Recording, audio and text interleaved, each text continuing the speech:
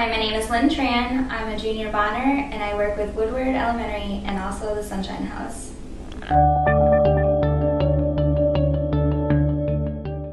When I first started Bonner, I came in and I was determined to be a pediatrician.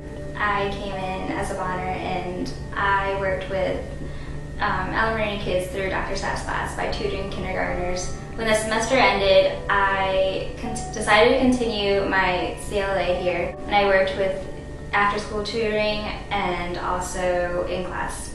I've developed many relationships with the students. There's one particular girl, her name is Hermanda, and her and her friend Trinity were the two who tested me the most.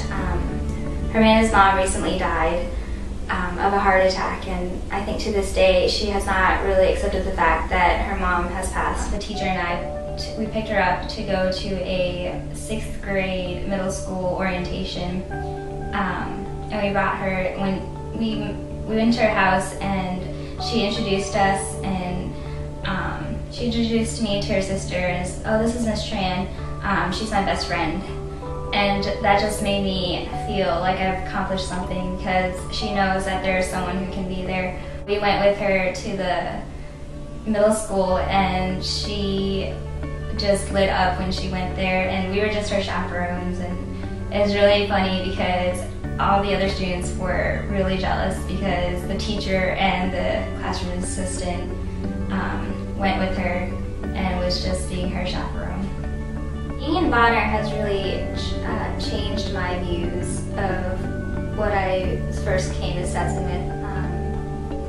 It has led me to many experiences and to develop a lot of relationships that I never thought I'd have the opportunity to.